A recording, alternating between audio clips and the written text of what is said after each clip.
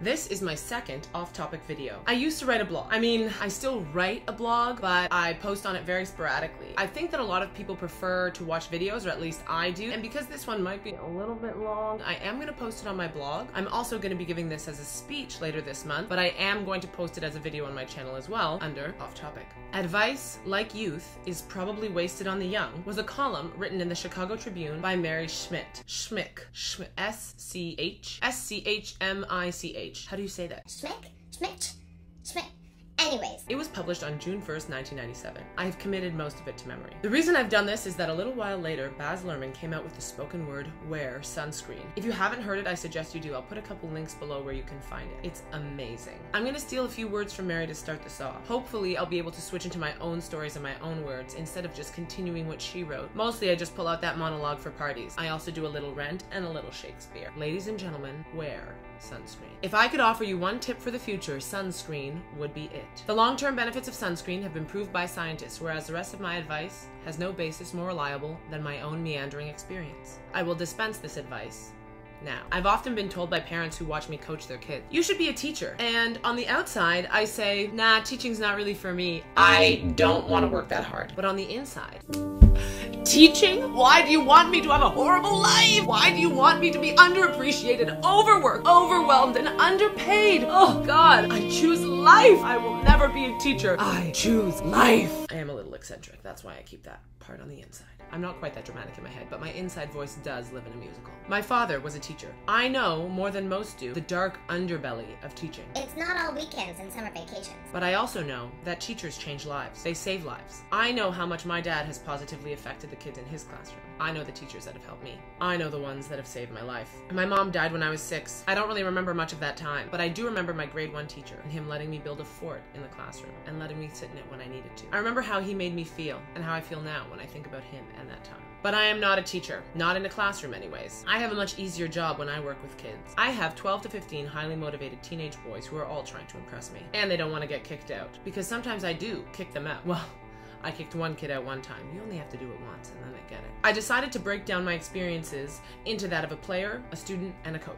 And think about a few things that I'd want my younger self to know. I'll start with myself as a student. There are a few things I wish I could tell the younger version of myself. The first would be, get a better math tutor. My father was a math teacher and my mother was an accountant. Guess what the only subject I ever failed was? I was always overwhelmed by numbers, and I still am. I've actually recently found a few math tools. I want a math teacher, so I'm going to be working towards getting more comfortable with numbers, but be that as it may, I still suck at it now. Maybe a year or so ago, I was talking to a friend of mine who is a math teacher. Now, I've also recently spoken to her about this conversation, and I'm not sure it's exactly how I remember it, but I'm going to tell you my version of it. It's so annoying, she said in reference to teachers passing the buck on students who clearly didn't understand the material. I can see that they don't get it.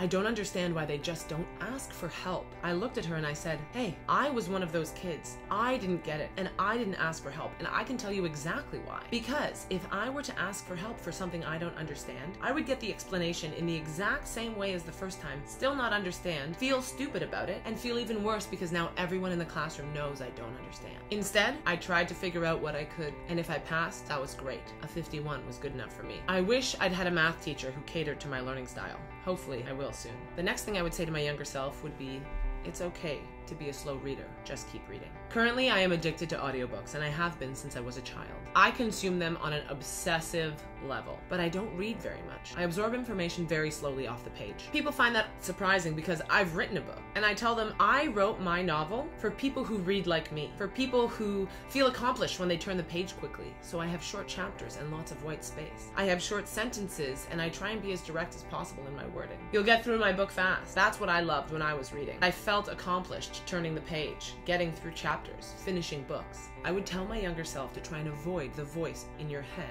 that's telling you other people notice how slow you're reading. They don't notice. The voice that would interrupt me while I was reading to tell me how stupid I was for reading so slow. Try to ignore that. Try to keep reading. Because believe it or not, practice does make you better at things. This leads me into what I would say to myself as a player. Probably the biggest thing would be you can get better at anything. Anything if you practice. I was 5'9" when I was 12, so when I started playing basketball, I was relegated to the post. Basketball has has changed a lot in the last 15 years. Now, everybody is trained at almost every position. Back then, it wasn't that way. I was always a back to the basket 5. I was always told, don't dribble, don't shoot, find a ball handler, get closer to the rim. I only realized 10 years after I started playing basketball that though coaches were telling me, don't dribble and don't shoot, I was understanding you can't dribble and you can't shoot, and you will never be able to do those things. Somehow, in my mind, shooting and dribbling became a talent, not a skill, something that was innate, not something that was learned. I wish I could tell my younger self to ignore the invisible lessons society forces on us. Not only the ones that told me I couldn't shoot, or I couldn't dribble, but the ones that told me that I was ugly because my hair wasn't straight, or I was stupid because my best subject was gym. As if using your body isn't as much as a skill as math. Sure, some people have a natural inclination to some things, but I think there are a few things in this world that you cannot improve upon if you practice. And as for myself as a coach, well, I was lucky. I think it's because I had learned about society's invisible lessons, that I had learned how important language was, and how so often the medium was the message. My team, in a frantic moment in the game, would not calm down if I was screaming at the top of my lungs, calm down! They were gonna feel what I was feeling. If I was calm, they would be calm. If I had confidence in them, they would have confidence in themselves. I learned through my many years of coaching that if I asked the kids questions instead of feeding them answers, they tended to retain more of the information. And when they were right, Or close to being right, or kind of on the right track, or a little bit in the right direction, I made sure they knew it. I made sure that they knew they were contributing something. Because the one thing that all of this has in common, all of these things that I would tell my younger self, is esteem. It's all about building it, maintaining it, having it, how we get it, how we keep it. It all comes down to esteem. It's all about confidence.